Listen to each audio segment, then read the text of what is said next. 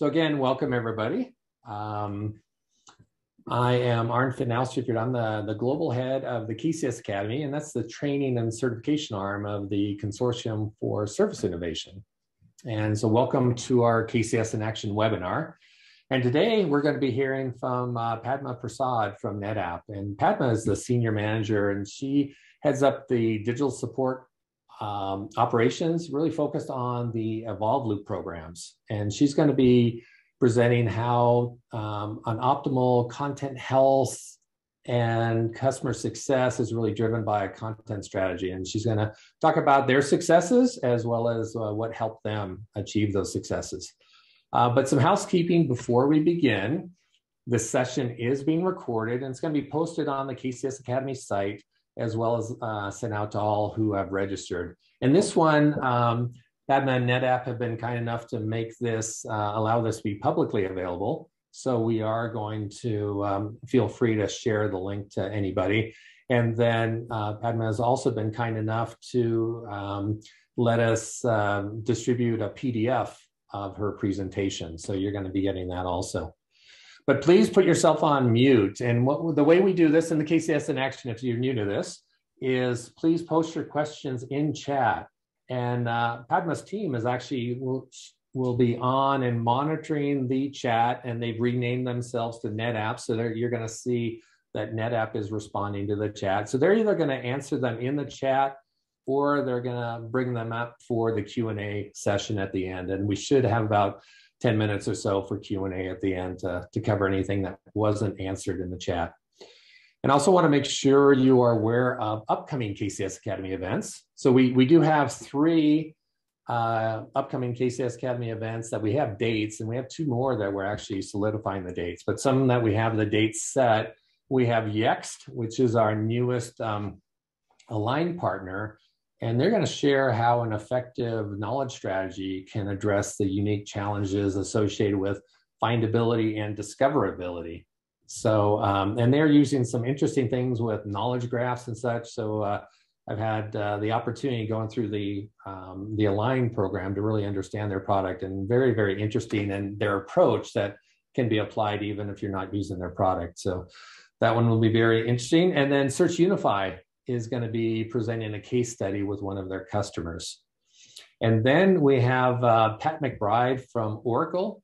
He's been a prior presenter for KCS in Action. He moved from the support organization into the sales organization, and he's going to be presenting how he leveraged KCS in their sales environment to much success.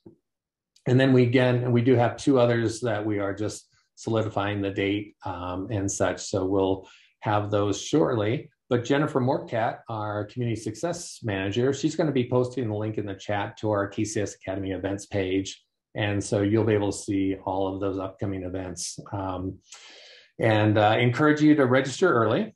And it's always great to hear about digital transformations happening in this broader community. And when I say digital transformations, we certainly do quite a bit around KCS, but if you have a transformation about automated support, proactive support, how you've transformed your communities, intelligent swarming, how you're driving chat or chatbots, all that we'd love to hear about, because it's so related to that transformation that we're all trying to do. And again, whether it be successes, strategies and tips, as well as ditches that you've encountered and how to avoid them, that is so valuable. So if you'd like to present at a KCS in Action, please reach out to me. I'll put my contact information in chat. But I'm very excited about today's event, and pleased to pass it over to Padma. Thank you, Anfin. Thank you for the introduction, and thank you for giving us an update on the upcoming events. It's an absolute pleasure to be here today to present to this forum and to talk about NetApp's journey with KCS, and specifically about how we have been sustaining our content health and customer success through our content strategy and best practices. I'm Padma Prasad, and I'm part of the digital support operations team, which rolls up into the customer support and delivery org at NetApp. And today in this session, I have with me some members from my direct team. I have Rajesh Panda, who is our content architect, and he's the person who's actually designed the KB site, and he supports all tool-related enhancement requests that come in from our stakeholders. I also have with me here Nitya Shankaranarayanan, Mohan BN and Amit Srivatsa from my editorial team, and they play a very significant role in driving our content strategy to execution. We also have Sachin Putran. He's our business analyst, and he's the one who gives all the data that we require to make informed decisions on our content. I also have on the call Ryan Matthews, my manager, and NetApp's KCS guru. He's the mastermind behind NetApp's successful implementation of the KCS V6 methodology. Like Anfin said, we will have time at the end for questions, but if you have any questions that you want to ask during the session, please ask them on chat.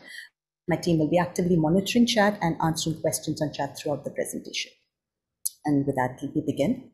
So in the agenda today, of course, I'll start with an introduction, a quick introduction to NetApp, to myself, and to my team. We'll then get into the meat of the matter, the topic of today's discussion, which is NetApp's content health practices and engagement techniques. And after that, we'll look at some of our success measures, and we'll finally wind up with some insights into what we are planning to do going forward. Okay, NetApp is, we are a data-centric software company headquartered in San Jose, California. We have about 11,000 employees, 4,000 partners, and we specialize in helping our customers get the most out of their data with industry-leading cloud data services, storage systems, and software solutions. I have about 20 years of experience in the content space, primarily in technical documentation. I joined NetApp about 4 years ago, and that's where I got introduced to knowledge management, customer support, and knowledge-centered services, KCS. I'm currently leading the Evolve Loop programs team that has 11 members, and I'm very proud to say that we are all KCS V6 certified. And we call ourselves the Evolve Loop programs team. Now, why do we call ourselves the Evolve Loop programs team? That is because my team and we manage much more than just NetApp's knowledge base. We spearhead many aspects of the KCS program. We manage all the data that is required for the Evolve Loop work, and we pass it on to the knowledge domain experts team. We work very closely with them. We drive strategic content initiatives to improve the usability and findability of our high-valued knowledge articles. There are a couple of folks in my team who coordinate the content the content standard checklist and the process adherence review audit processes, and they maintain the audit data that the entire KCS team uses for coaching purposes and to drive the right behaviors to sustain the KCS program. A part of my team also works on continuously improving our support chatbot. We have a chatbot called Elio, and a part of my team does sustenance activities on Elio, and this is based off customer interactions with the bot. We also maintain and manage digital support social media touchpoints, which is our YouTube channel. It's called KBTV, and we also have our own Facebook page and Twitter handle. So clearly, there's a lot that we do as a team to support our customers and the larger KCS team. Here, I also want to give a quick brief about the KCS team we support, and here I'll be speaking specifically to the level 2 support. We have, about 90% of our level 2 technical support engineers are licensed as publishers or contributors. We have about 23% of our level 2 engineers as coaches, and 7% of our level 2 team are part of the KDA program. And we have about 50 KCS V6 certified practitioners at NetApp that help drive our program to success across different shows. So clearly, we are quite a KCS team to reckon with. Now coming to the topic of the day. We're going to talk about, how we've been driving engagement. Now, we all know as KCS practitioners that in KCS, content is king, right? But what is it that makes content the king? We can have great content out there, but if our customers are not engaging with it effectively, it remains an insignificant pawn, like the background images we see on the screen here. It's only when content shows up at the right place, at the right time, to the right audience, does it have the right impact, which is to help our customers get the information they want with the least effort. Therefore, it is customer engagement with content that makes content the king, that makes it reign supreme. And today's discussion is all about how we at NetApp are driving successful engagement with our customers while continuing to create customer-centric content that is propelling our shift-left strategy. Now, what is our shift-left strategy? It's our conscious effort to shift our customers to our digital channels of support for self-serviceable solutions and have them contact traditional support, that is assisted support, only for new and complex issues. Okay, before I get to the details of our content health strategy, I wanted to show you what we have achieved in the last 20 months, which I believe is the direct impact of a carefully crafted strategy. I want to start today's discussion with what we were able to achieve before talking about how we accomplished it. One of the primary measures of NetApp digital support is to evaluate how often digital is part of our customer support journey. And we see that 98% of our customers start their support journey through one of our digital channels of support. And we've been able to maintain that for nearly 2 years now. In correlation with that, we've seen a 75% increase in our overall traffic to the KB site, 55% increase in our contact ratio. And for those of you who are new to the term contact ratio, this is the ratio of digital support engagement or web sessions for every assisted support case that is open in our support center. We've also seen a 50% increase in Google traffic to our KB site, an 18% increase in our customer effort score, which is the percentage of customers rating our site as very easy or somewhat easy to use. And this score has significantly improved in the last 20 months. And we've also seen a 10% increase in our click-through rate. Now, these were some of the metric improvements that we've been seeing in the last 20 months. But the cherry on the top happened last month when we won our first industry recognition award, the CX1 Expert Award for KCS, and the Most Admired Award. Now, the KCS Award we won for excellence in practice of the KCS methodology, and the Most Admired Award, which is peer recognition award, was given to us by the other nominees, other companies that were nominated for this CX1 Expert Award for our leadership and success within the CX1 Expert customer community. Now that I've given you a brief of what we've been able to achieve, through our strategy, I'll get into how we did it, right? As KCS practitioners, we're all quite aware of the content health best practices prescribed in the KCS V6 practices guide. And I've just taken a screenshot of that just to set the context and set the tone for our discussion today. In the next half hour or so, I'll take you through how we at NetApp adapted the KCS V6 principles, practices, and techniques to strategically align with our program goals and to drive customer engagement and employee satisfaction. I'll begin with how we migrated our legacy content through a demand-driven approach. I'll then take you through how we improved our tools and templates to make it easy for our support engineers to create customer-centric content in the solve loop. Once we had the right tools and processes in place to create good and relevant content, it was important to ensure that we kept our content current and updated. So we built a robust and customized feedback workflow that ensured quick tracking and closure of all feedback that we received and a 48-hour turnaround time for customer feedback. Now that we had a steady and strong solve loop in place, we set up processes and practices to improve our high-value content as part of our evolve loop strategy. We continuously monitor our content and we innovate and optimize our high-value content. Finally, I'll talk about how we subtract from our knowledge base by archiving unused and obsolete content to keep our knowledge base agile and clutter-free. I'll be talking about each of these practices in detail in the session today. So starting with our legacy content, right? How did we manage our legacy content? Now, one of the initial discussions that we had when we were getting KCS V6 ready was to think about how can we effectively migrate our content from the old platform to the new one. And we had more than 25,000 articles in our old database, and our previous attempts at migrating the entire database into new platform had taught us that it is not probably the wisest thing to migrate content as is from the old database to the new one. Because cleaning up formatting issues and managing content that is not written the KCS way can take up way more time, resources, money, and energy than creating a new database with a small set of highly used relevant content. So we made a bold decision, and we made a decision to only migrate 20% of our legacy content to the new database. And that too, we migrated it manually by rewriting each of the identified articles the KCS way into the new platform. Some of this content was rewritten by my team, the Evolve Loop programs team, and the rest of it was written by our support engineers as part of their KCS V6 training requirements.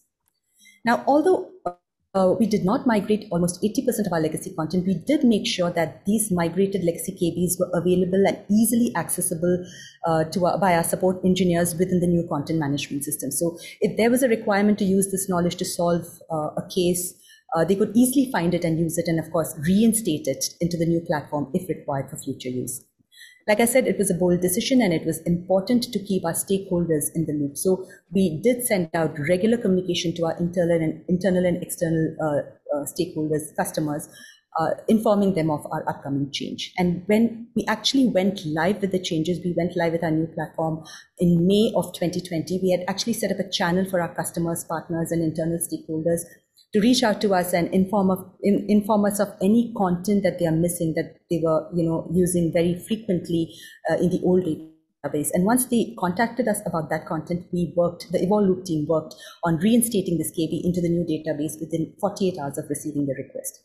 That really helped us build trust with our users and with our customers. At this point, I also want to call out that in hindsight, we felt that we could have actually migrated much less than 20% of our legacy articles into the new database, maybe 10 or even 5% from the old platform to the new one, because we did not get too many customer requests to reinstate old content. And even engineers, while working on cases, did not have to rewrite too many KBs from the old database based on the cases that we're seeing in the support center.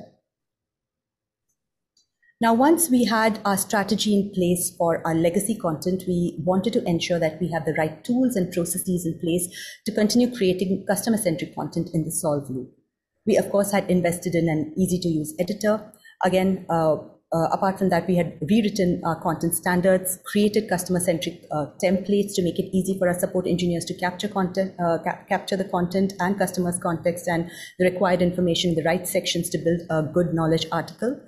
Apart from that, we also integrated our Solve Loop templates within the CRM to help our engineers seamlessly contribute knowledge to the database while working on a case. If you can see the image here, you'll see how the cases work in progress article templates are integrated into the CRM. The engineers can fill the appropriate sections in the work in KCS with template and then contribute the knowledge to the knowledge base as they are closing a case and resolving the issue. Now, what did this integrated approach result in? Like I said, in May of 2020, we went live with our new database and we went live with 5,000 articles. Today, we have close to 23,000 articles in our knowledge base. Our article create rate has gone up by 5 times from our pre-KCS days, where the systems were not integrated and the support engineer had to move out of the CRM into the CMS or the editor to create content related to a case. And mind you, we are talking here only about creates. Our edits and improves have also significantly increased after we moved into the new system. More than 90% of our articles are available externally and indexed by Google as compared to 55% that was available to Google in the old system. So we had a 35% increase as soon as we moved into the new system.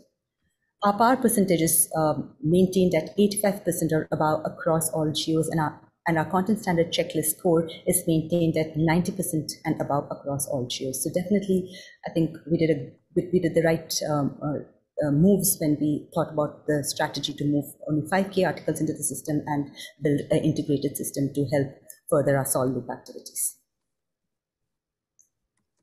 Now coming to feedback management and collective ownership. Collective ownership is the key concept in KCS, as we all know, and it takes the right tools, coaching, and reinforcement to bring that change to the mindset of an engineer. Prior to KCS implementation, we functioned such that the original author of the article was considered the owner of the article, and all article improvement requests were directed to that one person, which many a times led to the feedback addressal either being delayed or eventually being discarded, especially if the author had left the company or moved to a new role. It was just not effective, and our unaddressed and pending feedback were piling up for us. Shifted today, we have stopped sending feedback to the original author, and we have unleashed the power of the collective. Anyone who uses the article can improve or flag the article based on the license level, and our custom-built feedback workflow helps us assign and track feedback effectively within our tools. Here are some visuals to show you how our feedback system works. In the image on the top left, you can see our floating feedback widget, which is available to all knowledge base users, and it allows them to send us feedback on our articles. If you are a support engineer, then you can either flag the article or, depending on your license level, fix the issue right away. If a support engineer is actually using an article that has already been that already has a feedback to be addressed, they are alerted of that, and they can actually go in there, look at what feedback is available for the article, and go and fix the article before they use it in their case. Now, if an engineer is accessing the article via the CRM, which is usually the case, there is a flag right there on the article alerting the engineer of a pending feedback for that article. So the engineer can either address the feedback and update the article before they use it, or at least they're alerted that there is a feedback on an article that they intend to use.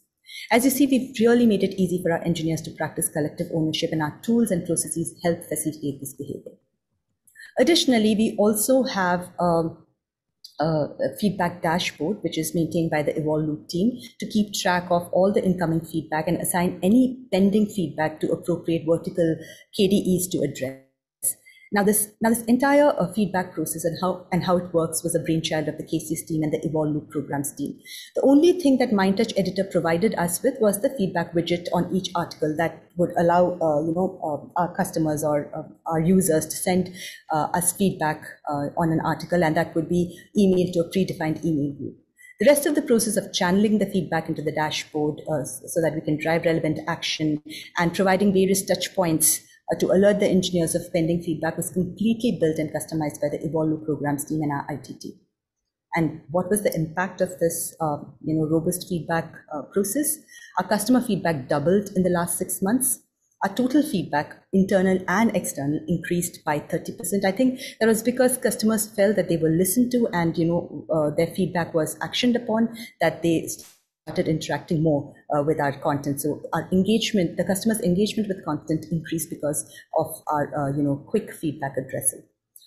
Again, our feedback turnaround time reduced to less than 48 hours from several days. That was in our pre-KCS days, and we've also seen a significant improvement in the number of positive feedback that we've been receiving.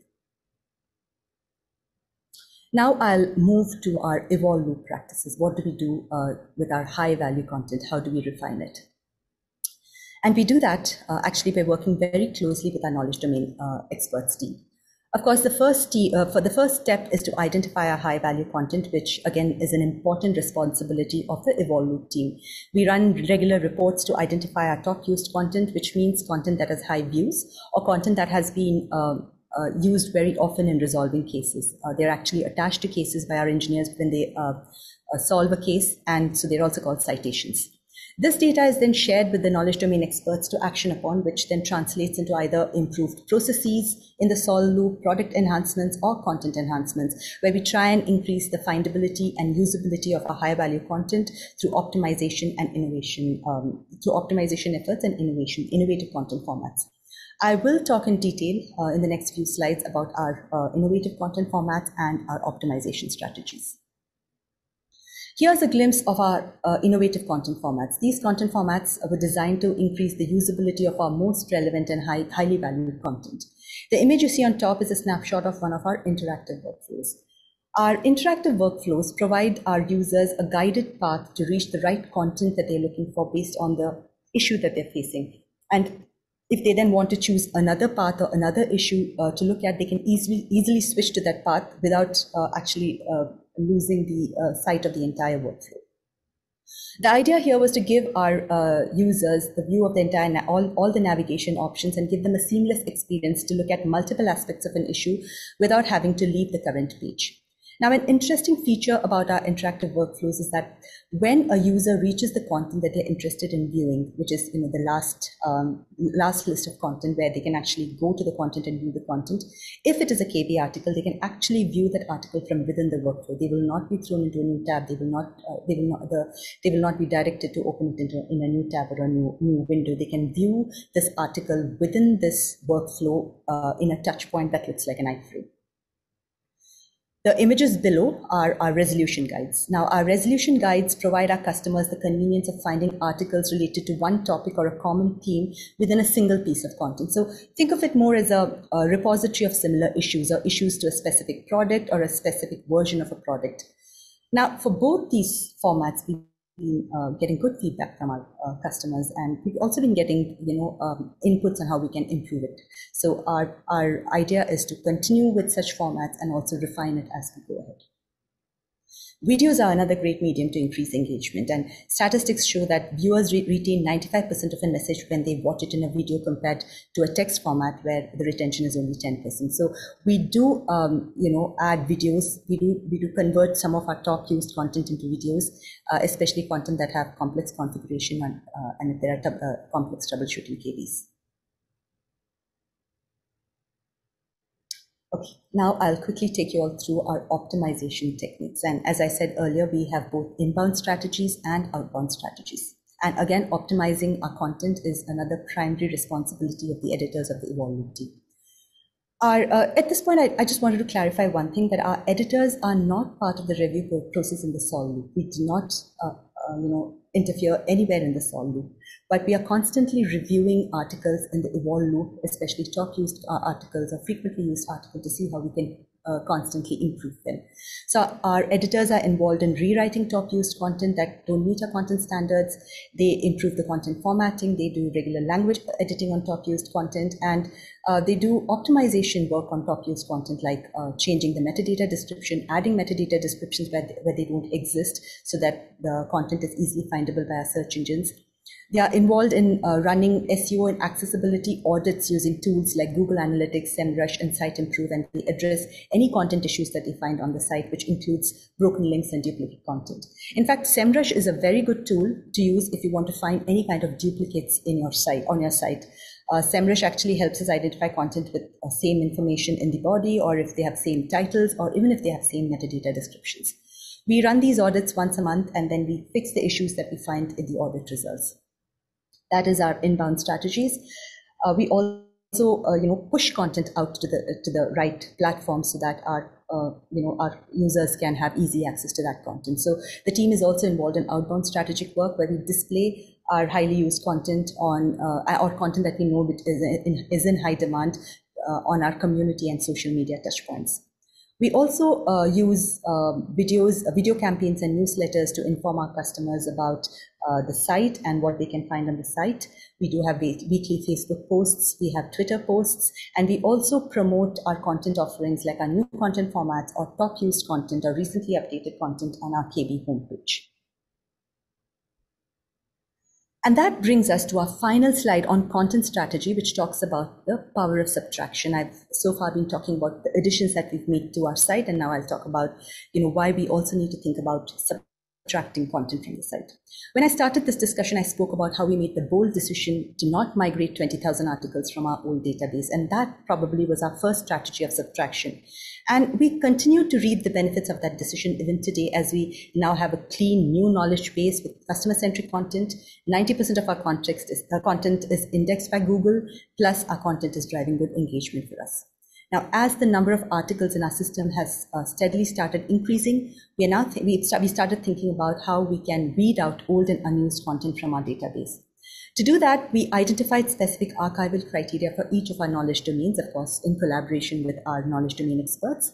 And very recently, we just finished our first bulk archival activity, where we archived close to 450 articles from the knowledge base, thereby, consequently providing our customers with a cleaner and decluttered site. As we did with our legacy content, support engineers have access to our archived content. So if they need to, use our archived content for any case that they are solving, and if they use it once, then we immediately reinstate that knowledge article into the active knowledge base in anticipation for future usage.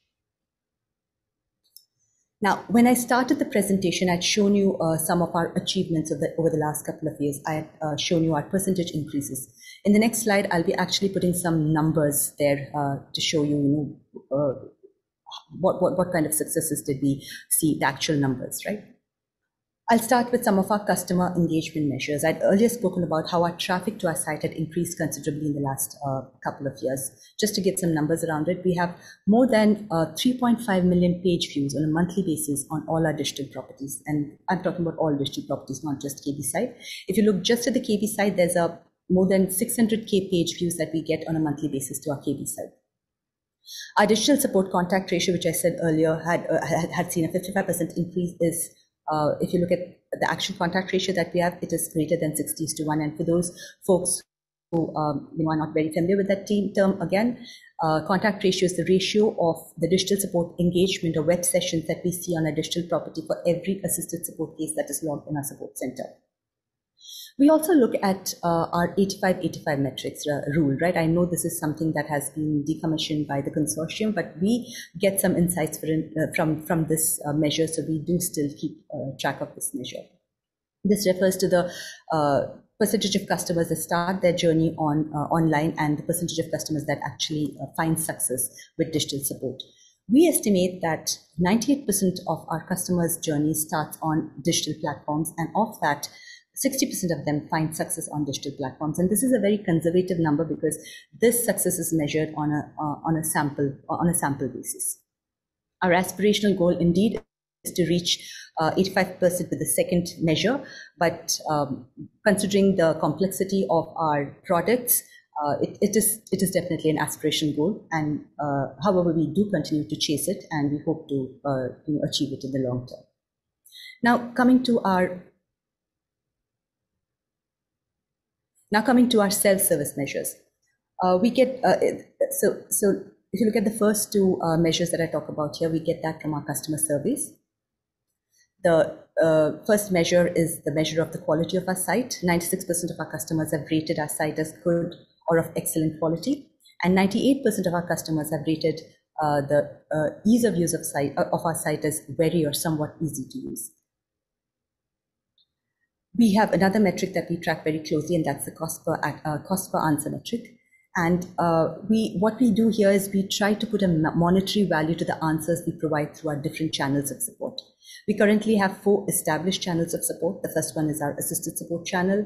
The next being our one-to-many channel, which includes our support site and our KB site. We have our peer-to-peer support channel with our community platform, and then we have our detected predict channel. We are bringing a 5th channel of support, that is, our in-product support, where we are working towards giving our customers support options from within the product. Our cost per answer metric evaluates the interactions and successes of each of these channels and gives a dollar value per answer on each of these channels, which we then roll up into one number. Our long-term goal is to get our cost per answer below $10, below $10, when our 5th channel of support becomes operational. Just to give you a perspective of our CPA journey, when we started, the number was quite high. This year's goal was to keep it under $15, but our long-term goal is to keep it down to a single-digit value. And of course, we've been an award-winning support site for 5 years now. We've won, I think, 4 ASP awards in the last 4 years. We've won Stevie Awards, and our recent, of course, award that we won was our CX1 Expert Awards. So quite a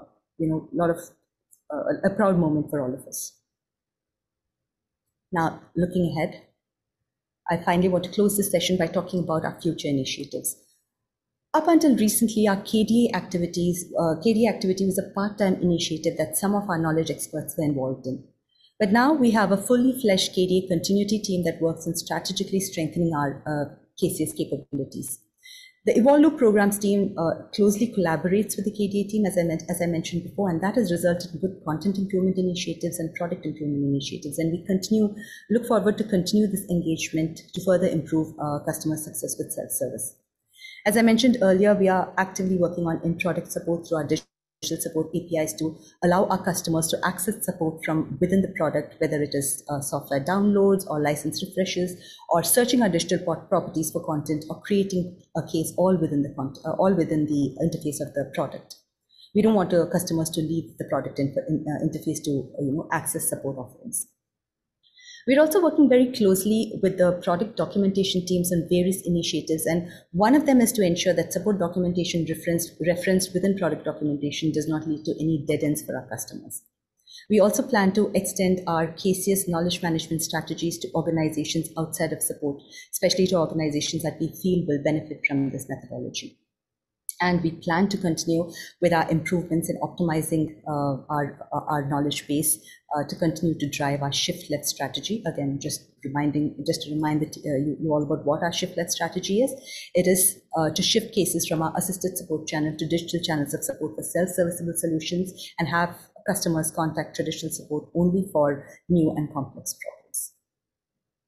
And that brings us to the end of our presentation. And I just want to stop here at this slide just to reinforce our content health practices and strategies to see that if there are any questions that I can answer that has already not been answered by my team members on chat.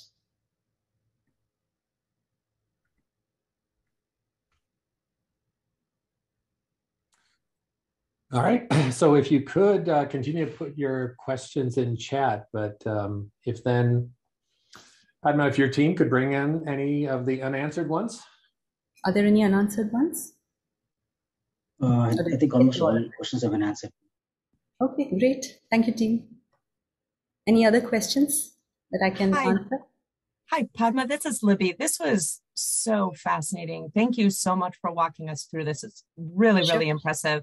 And I apologize if this was answered in the chat. The chat has been so busy. I'll have you know, during your presentation, it's been crazy. One of the things, so we are starting an initiative around the Evolve Loop and around bringing our KDEs and our SMEs in kind of more officially. And one thing that my managers are asking for is an ROI or some way to measure the impact that their KDEs or that their SMEs are having on content. Have you started to look into any kind of feedback to managers on what kind of return on investment you get from asking for that like increase in time? Specifically for content or for other initiatives, because we have been able to show return on investment in the KDA work with respect to product enhancements and finding some cool ways to reduce cases. So that way we have been showing a big impact of our KDA work in these areas. When it comes to content, it is a little challenging, although we do try to show how our content, how we've been able to improve the engagement of our content, or how our content has, how we've been able to improve our position of our content on Google search. Those are the things we track and we try to show that. But content improvements are a little more harder to show, but KDA activities have actually resulted in improvements in many other areas. Like I said, product improvements, and in some cases, we've radically brought down case volume in certain areas. So those kind of improvements we've been able to show. Oh, those are great suggestions. Thank you so much. Sure. Hi, I have a question. I have a couple of questions actually, and I may have missed it. What platform are your knowledge articles stored in? So we are, our knowledge articles is stored on CX1 Expert platform. It was earlier called MindTouch, and it's a KCS V6 verified platform. I would say it's a really good platform, very easy to use editor, and it has, it allows us to do a lot of innovations on the platform simply because of the way it is, because of the backend, work that we can do with the platform. So it's a great platform that we have invested in, and we are seeing a lot of benefits of the platform. So it's CX1 Expert. It was initially called MindTouch. Okay, that's great. The other thing is user feedback, and that's something that we have struggled with because we've made it optional. We have 3 forms of feedback, being that you can flag the article, you can click whether the article is useful or not, and then the third form being the ratings. The struggle that we have is because it's voluntary, we don't always get a lot of feedback from a lot of the users. Is that a challenge that you guys have noticed? And if so, how have you kind of closed the gap on that challenge? We actually have not noticed any challenge in getting feedback because, like I said, we've made it very easy for our customers to give us feedback through our feedback widget. So we get a lot of feedback on our articles by our users, both our internal users and our external users.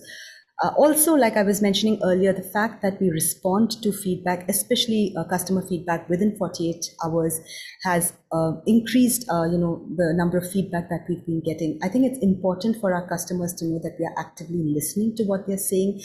We are actively looking at their usage of our site, and when they provide us with feedback, we make sure that it gets answered, and we, send that information back to our customers. In fact, when we answer a customer feedback, a mail goes out to the customer letting them know that their feedback has been addressed, and we give them the link to the updated article. So probably when we were in the old database, this could have been a challenge. We were not receiving too many feedback, also because we were not addressing them the way we are addressing today. There were a lot of pending feedback in our old system. Today, because we are addressing feedback at such a rapid rate, it's becoming, we are actually getting a lot of feedback. In fact, we address close to 200, 250 feedback in a month. And that is done as a collaborative effort between the KB team, that is the Evolve Loop Programs team, and the KDA team. And I see Tony Melendez. Oh, thank you. I see Tony Melendez has his hand up. Tony, you want to answer, ask a question? Yeah, thank you. So again, also, I'm enjoying the presentation. I'm with Hitachi Vantara. So I guess two questions. The first question is, what is your CRM? We are SAP. SAP, okay. So in your integration with MindTouch, how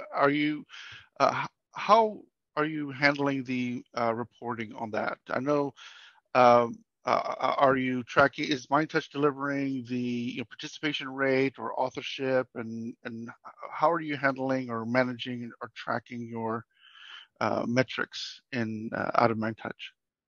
Yeah, so MindTouch does have certain inbuilt reports that we use, but we also have Adobe that we use for some of our reporting purposes.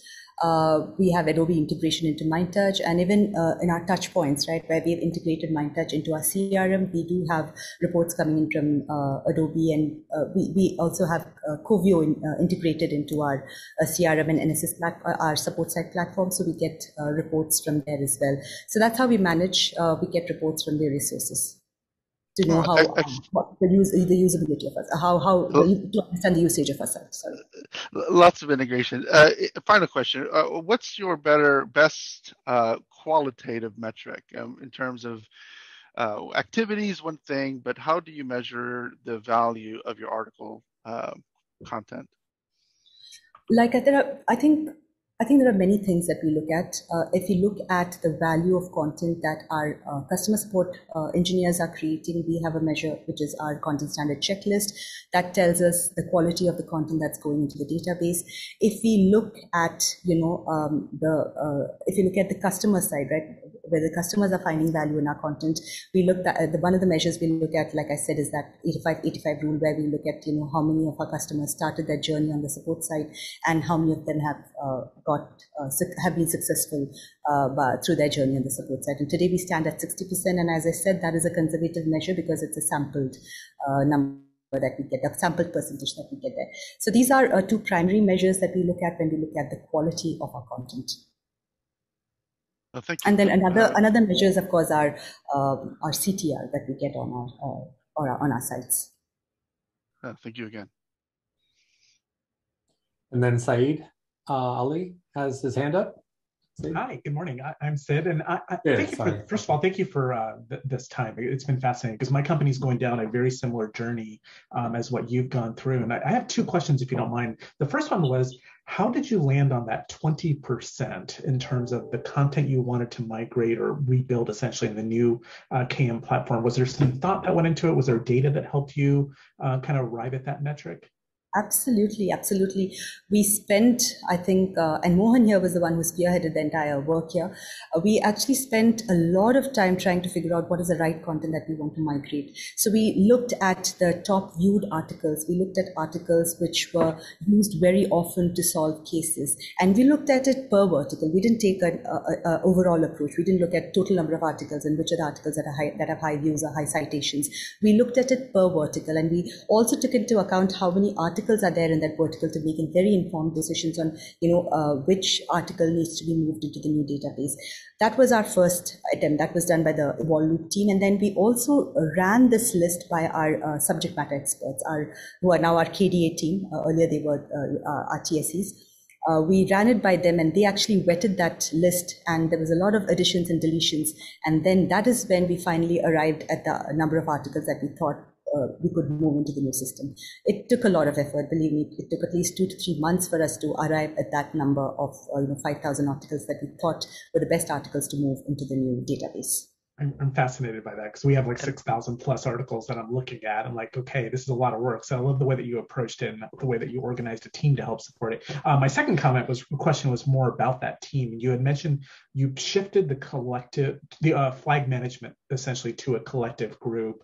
Was there a technology upgrade, or was that a in-the-box solution that allowed you to do that? Or did you have to utilize some technology upgrades in order to allow others to kind of manage that flag feedback? Yeah, like I was telling earlier, the feedback loop or the feedback workflow that I just showed you was completely built by my team in collaboration with the KCS team and with our IT team. Only thing that we got from MindTouch was a way to flag give a feedback on that article, and that feedback would come to, like I said, a predetermined email ID, right? So it used to come to our editors, and then only thing we could do is look at that and then send it out to respective folks to address. But this team came up with a very innovative way where we could pull all this information from the from our email box and then put it into a system from where we could then feed it into our feedback dashboard. And from there, our team actually assigns feedback that is not addressed to our KDA team to look into. And some of the feedback my team addresses themselves. And then, of course, we worked with our IT team to build those integrations where through the CRM, users alerted, technical support engineers alerted of a pending feedback on an article. So it was all custom built. There was nothing that we got out of the box.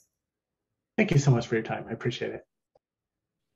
Hi, Padma. Prashant this side. So as a follow-up to this, feedback conversation we are having, I think feedback is the most crucial aspect of whatever we do in KCS, right? First thing, I'm interested to know, on an average, what's the influx of the feedback we receive from customers on the content? You're just looking at customers, not right? Just the customers. I think, and I think Mohan here can correct me, but we do get about 6 to 7 on a daily basis. On a daily basis, okay. That's good. I mean, it's not a bad number. It's good that customers are indulging, right? So this is a positive side to it. Moving on to the other side of feedback, which actually comes from our power audits and everything. So Tomer did try to provide me some information, but I'm still not able to understand the piece. Like he said, the coaches, what they will do is, if they find any opportunity, they would go ahead and provide the coaching, and in the next time they would follow up and see if the agent has really improvised and they are putting in their best efforts to adhere to the process. But let's say in the very first instance, if through the audit we have found that there was opportunity to create a new content, now like Tomer explained, the coach is not supposed to do that, right? They are supposed to do coaching. Then the opportunity we find to close the knowledge gap, where does that flows in? Who is supposed to act on that? That's a good question. Actually, what we hope to happen is, like, once we see that there is a knowledge gap that has come in as part of case closure, and we do sampling, right? Our power is not done on every case that comes to the support center. It's a sample, but we do give that coaching back to our technical support engineers, telling them that there has been a miss, or you have missed create opportunity.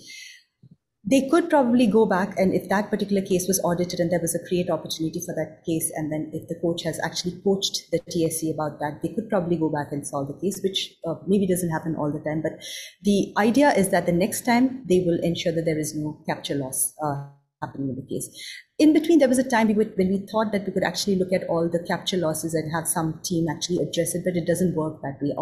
We usually can't do that very often or very effectively after the fact that the case is completed. So we try to give coaching as much as possible to make sure that the next time around the TSC doesn't miss that, and then it becomes a part of their muscle memory to ensure that they create a case when there's an opportunity to create a KB when there's an opportunity to create a KB, or improve a KB when there's an opportunity to improve a KB.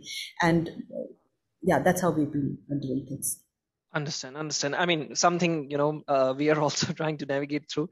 So that's good to know. Thank you. Yeah, because it's a sample, right? If we wouldn't know all the KBs that they've missed and all the things that they've done, but it's coaching to ensure that in the future they do not miss such opportunities. Yep, agreed. Thanks. All right, were there any questions in chat that we've missed? You guys have been doing an incredible job on chat, so I'm not seeing any, but any that you'd like to bring up? Which is the size of the sample, the power sample, I think we do about 10%, around 10%, of power sampling for the cases that have been closed in a month. That's what we usually do, about 10%, more or less. Hi, Padma. Matej here from Oracle NetSuite. If I may have one question, it is actually about the content quality. I already asked via chat if you are applying any automation on the content quality, and I understood that you are not.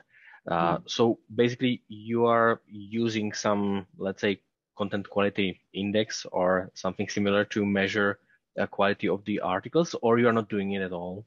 No, we are. We have a content standard checklist, and we have certain criteria on which we audit content, and that audit happens on a monthly basis as well. Again, it's a sample audit. We take sample of articles that are written in a particular month by our